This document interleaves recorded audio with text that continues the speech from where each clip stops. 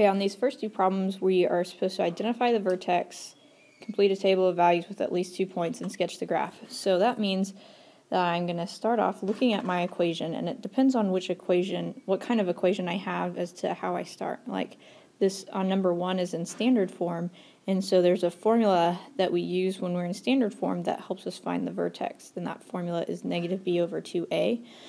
So whenever it's in standard form, meaning it's x squared and then x and then a number, then this is a and this is b and this is c. It goes in order. So we need a negative b, but b is negative also, and then over 2 times a, which is 1 since there's not a number in front of x squared. So if I work that out, that's positive 6 over 2, which is 3. So this helps me with my problem because if I make a table of values, or if I just list the points, my vertex is 3 comma something, and so we just need to figure out what the something is that goes with that. And the way I do that is I come back up to my problem and I say, well, what is 3 squared minus 6 times 3 plus 5? If I work that out, I should get a negative 4. And so that's what goes in for my y value. Now this next step can be kind of tricky, but you're supposed to do the same thing anytime. We want to pick other points to use because just knowing that the vertex is 3, negative 4 isn't enough for us to work out what the whole parabola looks like probably. So we need to pick more x values to plug in, and the way to do that is to pick a number close to 3.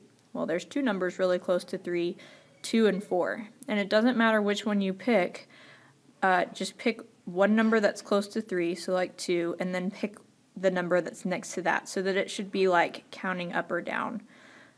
Depending on which one you pick.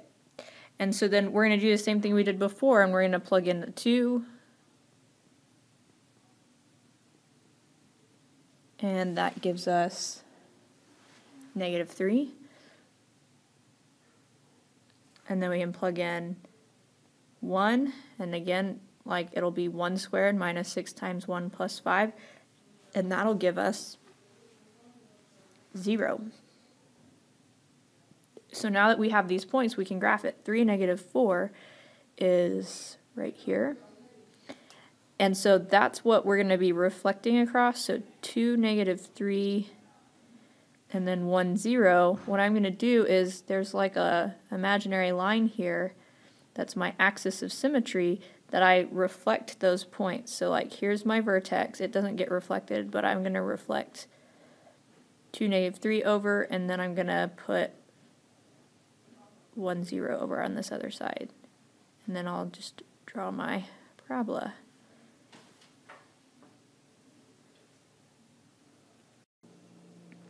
Number 2 is a little different because they give it to us in vertex form, which is actually supposed to make it easier. Vertex form, like written out with letters, is y equals a times x minus h squared plus k. And so the parts of this that they're telling us is the vertex. Whatever's inside your parentheses, you change the sign. So if it's a negative inside, you make it positive. Whatever's on the outside, you don't change the sign. And so HK is our vertex. Now, whenever I look at my problem then up here on number 2, I take the negative 1 from the inside and I say that that makes the x value of my vertex be 1. And then I take the outside, which is the plus 2, and that gives me my y value. And so that helps me start my table of values, 1, 2. So then I'm going to pick numbers that are close to 1. It doesn't matter what numbers you pick. You can pick 2 and 3. You can pick 0 and negative 1. You pick them, and to find the y values, you have to plug them back in where x is. So either in your head or in your calculator, you're doing like negative, and then 2 minus 1 squared, then plus 2. Work that out, and you get 1. And you do the same thing for 3. You would just replace that 2 with a 3, and you get negative 2. Then we're going to plug all this in. Not plug all this in. We're going to graph this. So 1, 2, and then 2, 1, and then 3, negative 2. This does open down, and I know that because there's a negative in front of my parentheses here. So if that helps you realize like how to reflect or whatever, here is our parabola. Here we've got a couple of word problems, and they're asking us about maximums and minimums, which if we remember that for parabolas, maximums and minimums are our vertex, then that's helpful. There's two ways to do each of these. One way is to plug into our calculator and find the maximum or the minimum. And the only problem with that is sometimes you have to adjust the window for that, which can be difficult or frustrating. The other way of doing it is to find the vertex the same way we found it for the last couple problems where we were graphing. So that does require on number 3, since this is in standard form, well, kind of in standard form, we're going to have to use negative b over 2a. The problem, though, and the thing that could trip you up, is it's not in the correct order. So instead of this being A, B, and C in order, this is really C, B, and A. So if I plug that in, that's negative 20 times 2 over 2 times 0.25, which gives me 40. Now that's the x part of my problem.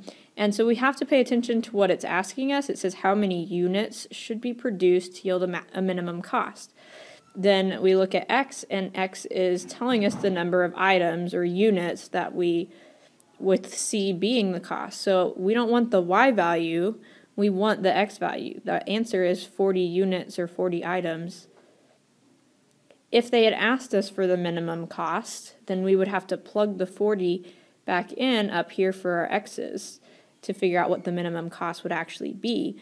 And that's like, that could actually be something that you were asked. That's like a total possibility. So you have to pay attention to what they're asking and what the x and the other letter in your equation are actually telling you.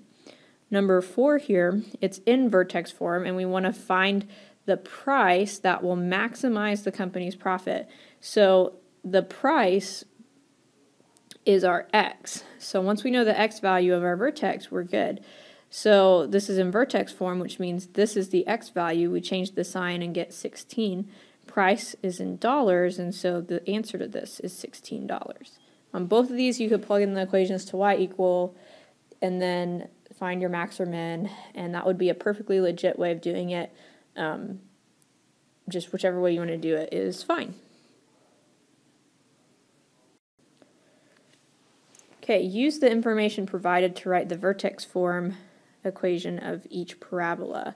So they're giving us the vertex and they're giving us a point, and so what we need to know is the vertex form equation in general, which is this. And so our vertex is h and k. The other point we have is just a generic x and y. So our vertex is a point, which means it's an x value and a y value also. But it's a very special point that will be unique in our formula. And so instead of calling it x and y again, we call it h and k. So we want to plug in what we know. Like we know that y is going to be 11 halves. We don't know a right now. That's what we're going to end up solving for. X is 4, h is 7, k is 10. Once we've got this all plugged in, we're going to do a couple things. Like we can subtract the 10 over to the left side. If it helps you change 11 halves to a decimal, or to just do it in your calculator and leave it as a decimal, then that's fine. That would be 5.5 minus 10, which is negative 4.5. Now, 4 minus 7 gives us negative 3.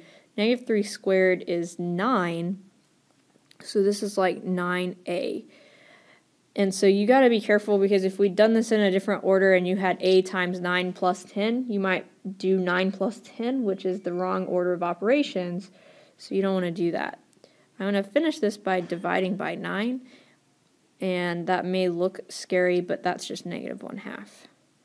So now I take what a is and what I already knew my vertex was, and I plug it into my formula, and x and y will actually be x and y this time. So this is negative 1/2, and then x minus 7 squared plus 10.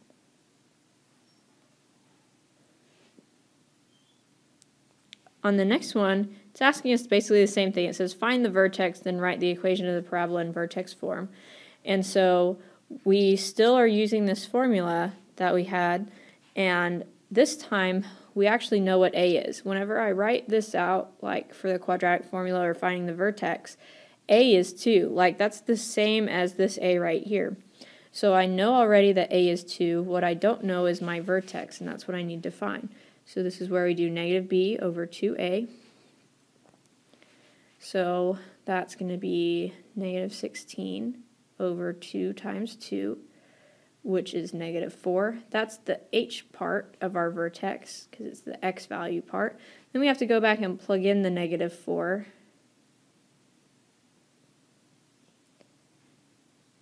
And figure out what this gives us for our y value, which it should give us negative 5. And so that's k.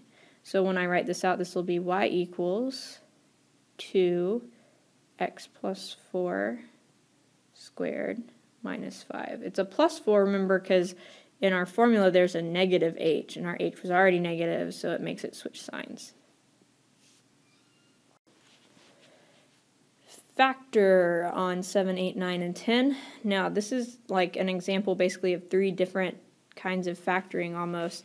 Like number 7 is the fairly straightforward factoring where you just have to come up with what multiplies to get 56 that adds to get 15. So I think about all the things that multiply to get 56 and I go, aha, 7 and 8. If you're really bad at multiplication tables or just you come across one that you're having problems with, if you're really systematic and go through like on your calculator like dividing by 2 and seeing what that gives you, and then trying dividing by 3, which this one doesn't divide by 3. If you keep going, like eventually you would have gotten to divide by 7 and hopefully realized that that's what you wanted to use, but it can be hard to think of the numbers sometimes. You just have to do your best. On 8, they all have an x that we can take out. Unfortunately, they don't also have a 3. That would be nice, because since they don't all have a 3, we are going to have to slide and divide. The other way of doing that is to guess and check. Or you might know of another way to factor this, but this x is going to hang out. We're going to factor this by slide and divide. So I'm going to slide the 3 over to the 56, which means I need to multiply.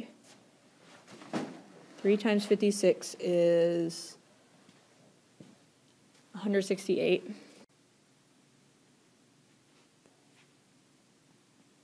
So then we have to come up with what multiplies to get 168 that adds to get negative 29.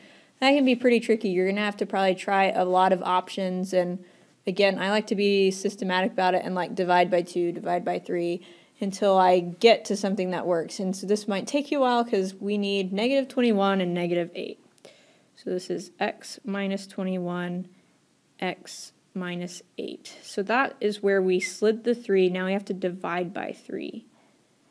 And so if it does divide like 21 over 3, we go ahead and do that. That's x minus 7. If it doesn't, like 8 over 3, you move the 3 in front of the x. So that's 3x minus 8. And then don't forget about your x from the beginning. That needs to go in front. So that's 8 completely factored out.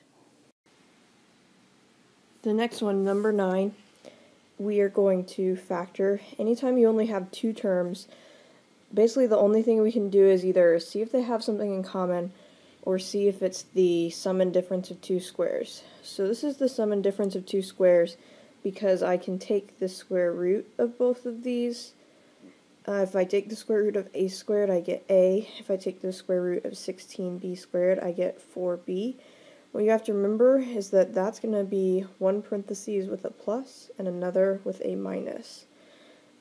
So the key is there's 2 terms, there's a minus sign, and you can take the square root of both of those, and that's how that splits up. This last one, with 4 terms, you have to factor by grouping. So you group the first 2 together and the last 2 together, and you treat it like two separate factoring problems. So the first two have a 2a squared in common. So we take the 2a squared out and have 3z, because when we take it out it's like we're dividing by 2a squared, plus 4c. Then I look at 9xz plus 12xc and see what they have in common. They both have a 3x that we can take out. So that gives us 3z plus 4c. Now, what's supposed to happen, and what did happen, is that these both are the same parentheses, and so that's one of the things we write down, is the parentheses they have in common. It's actually like we're factoring out the common parentheses, and then we write what's left over in another parentheses, the 2a squared and the 3x. Notice on all of these that there was no equals 0 because all we were doing is factoring. In order for you to set it equal to 0 and keep going, it has to say the word solve or something else that indicates that you are supposed to keep going with the problem. Describe the end behavior of each polynomial function. So what it wants us to do is recognize the properties of graphs so that we can say, as our graph goes to the left, is it going to rise or fall? And as our graph goes to the right, is it going to rise or fall? And so we do that by looking at the biggest exponent and the number that's in front. And so this is something you can memorize. There's like a chart that we made. This is also something you can graph. Now, the person who wrote this problem, 11 and 12, we're trying to be tricky and make it hard for you to graph, but all we need to do is basically ignore the A, B, C, and D, or the A and B, and either pick numbers to put in, or just not put anything there at all so that it makes it 1. What I mean is, if you type into y equals negative x to the 4th minus x cubed plus x squared plus x, like it should graph, and it should give you a graph that's good enough to tell your end behavior. What happens, because it's a negative x to the 4th, is it should look kind of like a parabola that opens down. There may be some wiggling in the middle that happens, but as I go to the left it's falling, and as I go to the right it's falling, so I write that as falls left, falls right. So I knew the same thing on 12, where I just look at the biggest exponent and the fact that it's positive. A positive odd power means that this is going to look kind of like a line with maybe a little turn in the middle or something like that, and so this falls left and rises right.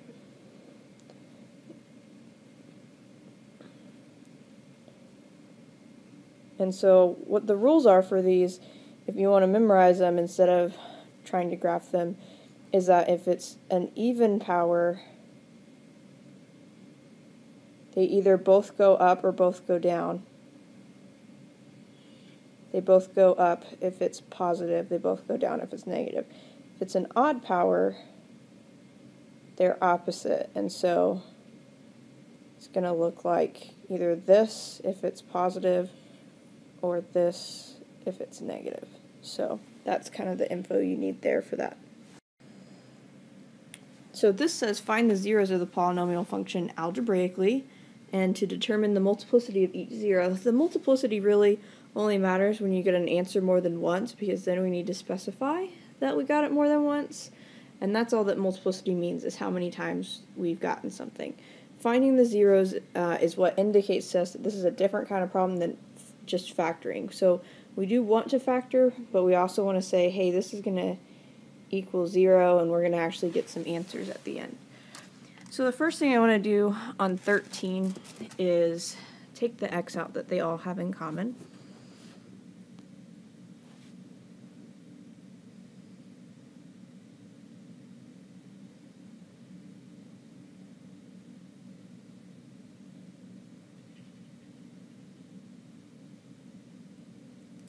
And then I want to look at the inside and say, okay, I should probably be able to factor this some more.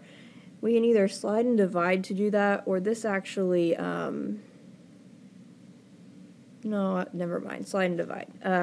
you might be able to do guess and check on this one, or you might not. So I'm going to slide the 3 over to the 25 and get x squared plus 20x plus 75.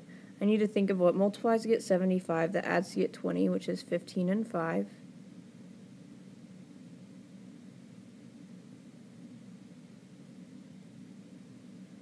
And then because I slid the 3 earlier, I'm going to divide by the 3 right now. So if it doesn't divide like this first one, then I move the 3 in front of the x. If it does divide like on the second one, then I divide it. So this is 3x plus 5 and x plus 5. But don't forget to put your x that was there at the beginning. We're going to set all of these equal to 0 and solve, so we get x equals 0.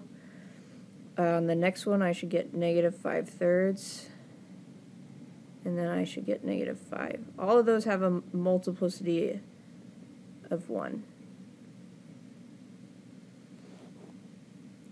On 14, we've got an x in common for all of them. So we're going to write this as x, and then x squared plus 10x plus 12. Then we're looking to see if there's something that multiplies to get 12 that adds to get 10. And if you go through, there's not a ton of choices for 12. None of them add to get 10. And so that means that we're going to have to use the quadratic formula on this part right here. We're not going to worry, the x on the outside is going to give us an answer of x equals 0. But then I should have 2 more answers from the quadratic formula. So this is going to be A is 1, B is 10, and C is 12. We're going to do x equals negative b plus and minus the square root of b squared minus 4ac all over 2a. So we need to start by doing what's under the square root. Let's see, 10 squared is 100, minus 48 will give us 52. So this is going to be negative 10 plus and minus the square root of 52 over 2. If I can simplify the square root of 52 and bring out a number that's divisible by 2, I can keep going and simplify this. So for 52, we need to think about what multiplies together, which would be 4 and 13. And so 4 splits into 2 and 2. There's a pair of 2's and a 13 left over, so this is negative 10 plus or minus 2 square roots of 13 over 2. So because negative 10, 2, and 2 are all divisible by 2, I can do that and simplify. If any of those had not been divisible by 2, or some number that they had in common, then I wouldn't be able to. So negative 5 plus and minus the square root of 13 are my other 2 answers for this. Because I got 0 earlier, you want to make sure to put that somewhere, and then I got negative 5 plus and minus the square root of 13. 15, there's nothing in common. There is a x to the 4th, which means whenever I factor this into 2 parentheses, I'm going to put x squared and x squared. I'm also going to slide and divide here. So I'm going to look at this as x to the 4th plus 17x squared minus 18. And I'm going to split this up into x squared and say what multiplies to get negative 18 that adds to get 17, which is plus 18 and minus 1. But I'm not done because I have to divide by the 2 that we slid earlier. So I get x squared plus 9 and 2x squared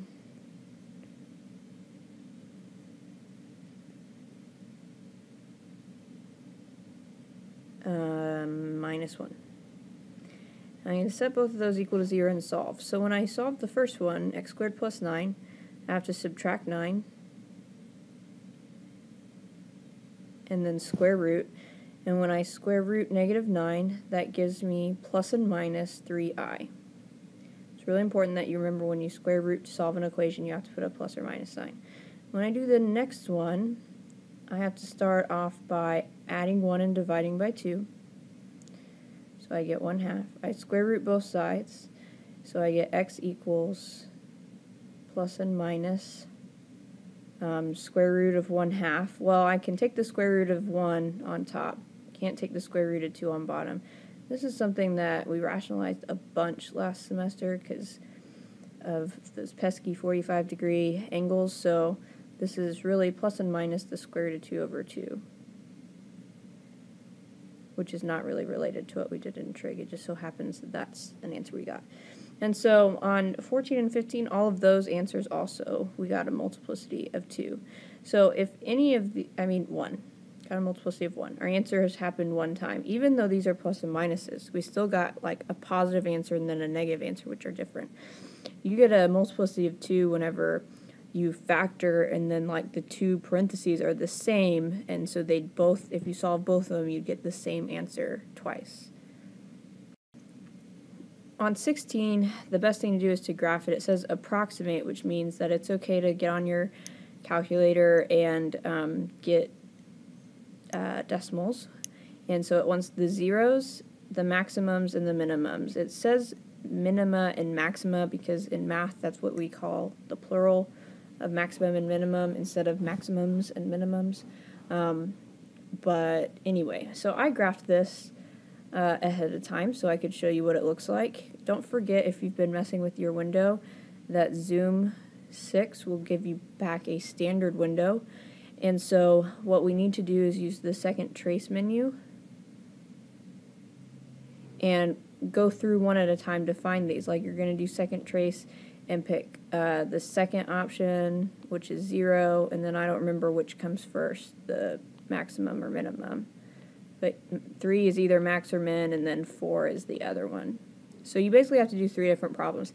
On each of them, it asks you for a left bound and a right bound, and then to guess. So like on the 0, up here would be a left bound, down here would be a right bound. You move it to the middle to guess. You could either write the answer as 1.896, like x equals, or you could write the whole point if you wanted to, as 1.896 comma 0, but since it will, like that y value has to be 0 for it to be a 0, the y part of that isn't as important. But these other two, write down the whole point for me. This is a minimum because it's down on the bottom of a valley. This is a maximum because it's at the top of a valley. So the minimum is 3, -5, and the maximum is 5, -1. Find a polynomial in standard form that has the given zeros. So this is the opposite of what we did like 2 problems ago. We want to put these in as like factors where we change the sign. So x plus 1, x either plus or minus 0, x plus 2. But then it's really best if you either don't write it as x minus 0 and just write it x at the beginning in the first place, or if you realize, hey, x minus 0, I don't really need the minus 0 part of that, whichever. That'll make it easier to multiply if you don't carry the 0 through. I'm going to FOIL these two together and then distribute the x. So this is x squared plus 1x plus 2x plus 2. So I add the middle terms together and get x squared plus 3x plus 2. Then I multiply the x through all of those and get x cubed plus 3x squared plus 2x. Wow. I was trying to write x and I wrote y and then tried to fix that and it just didn't work out. 2x. And then normally we see like a y equals or an f of x equals in front of that, but that's our answer. The next one, 4 multiplicity 3, means we're going to put x minus 4, but we need to put it 3 times. If it was a multiplicity of 2, we'd put it 2 times. If it was a multiplicity of 4, we'd be sad, but we'd put it 4 times. So to multiply this out, we're going to have to do 2 steps. The first step is to take the first 2 and FOIL together. So we get x squared. If I do outer and inner, they both are -4x and add together to get -8x. -4 times -4 is plus 16. Then I'm going to distribute x minus 4. So there's a mistake that a bunch of people make that you need to watch out for. I need to distribute the x through, which is x cubed plus 8x squared plus 16x, and then distribute the -4 through the same thing, and then add like terms. And so you can write it over here next to your problem, or you can write it underneath so you can see pretty easily where your like terms are, and it doesn't really matter which one of those that you decide to do. I like to put it underneath, so this is -4x squared plus 32x minus 64. Add them all together, so this is y equals 4x, wait, I skipped x cubed, which is silly, x cubed plus 4x squared plus 48x minus 64. Now we're going to solve some equations, and they specify the method to use. So 19 says to solve by completing the square. That's where we wanted to have p squared plus 16p and a blank, which means I need to subtract the 42 over to the other side, which gives me -39. And then we put another blank. To figure out what goes in the blank, remember good old Professor Hoffen squared, who says to half the number in front of p and then square it. So you half 16, or half it, which is 8, and then you square it and get 64. So plus 64 and plus 64. Then we factor p squared plus 16p plus 64. It factors into p plus 8 twice, so that's p plus 8 squared. That was why we picked 64, so that we could factor it like that. -39 plus 64 is 25. We're going to square root both sides and get p plus 8 equals positive and -5, and then subtract 8 from both sides. So p equals -8 plus 5 and -8 minus 5. So it equals -3 and -13. 20, we're solving by taking square roots, so you want to subtract the 2 and then divide by 2, and then once r squared is by itself, we are going to square root both sides. So square rooting means it's plus and minus. I can check 15 and see if it splits into anything that can come out of the square root. It doesn't, but the negative underneath can be an I on the outside. So I write plus and minus I square roots of 15. Ooh, 21. Solve by using the quadratic formula.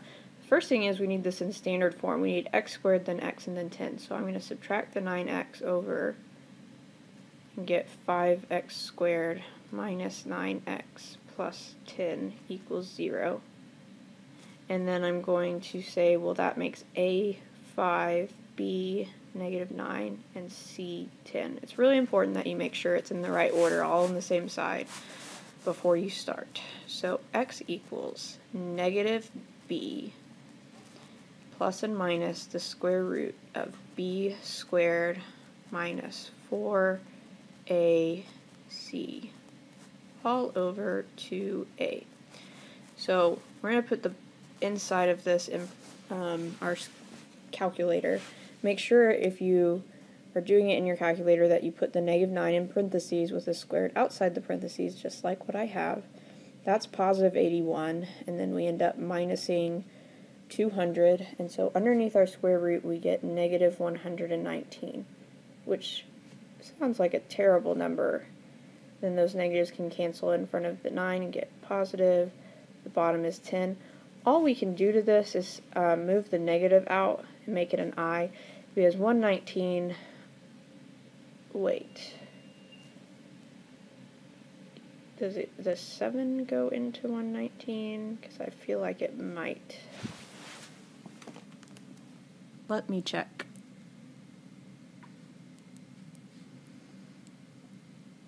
It does, but it goes 7 and 17. So this doesn't simplify anymore. So this is 9 plus and minus I square roots of 119 over 10.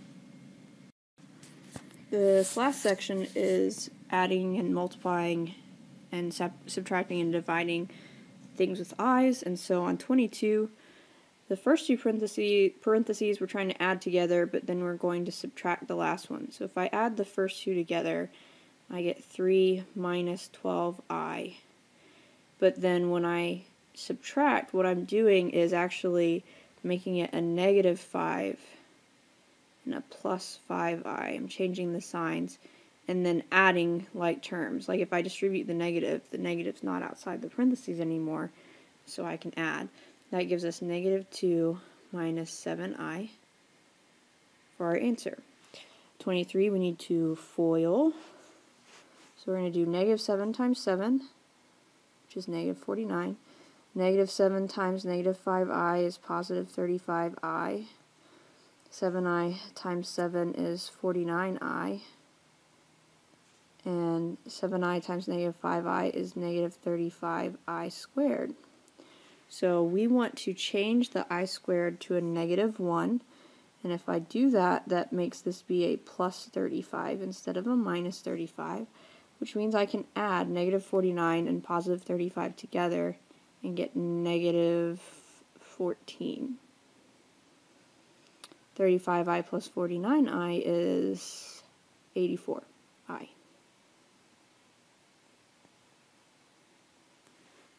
When you have an I on the bottom, the goal is to get it off the bottom onto the top. And so on 24, we take negative 4 plus 3i, and we multiply by its conjugate, negative 4 minus 3i. But we have to do it to the top and the bottom. The reason is because if I FOIL this out on bottom, the outer and inner terms cancel out. So on bottom, we'll have 16 minus 9i squared.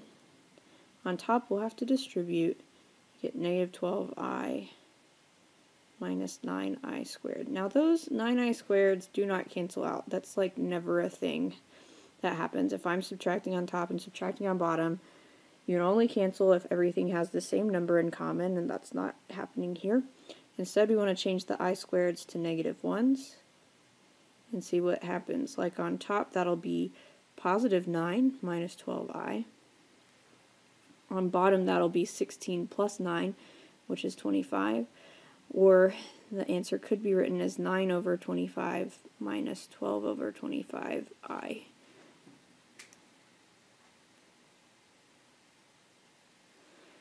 On 25, since all there is an I with a negative 10 on bottom, and there's not like a pesky other number in front of that, we just need to times the top and the bottom by I, or negative I, or 10I, or negative 10I. Like, as long as you multiply with some kind of I, you'll get the right answer. We also, if we want to, can go ahead and cancel the negative 10s and make this be 1 over I, because they're going to cancel at some point anyway. So if I go ahead and cancel them and then times by I on the top and the bottom, I get I over I squared. I change the I squared to a negative 1, which means I have I over negative 1, which is a negative I.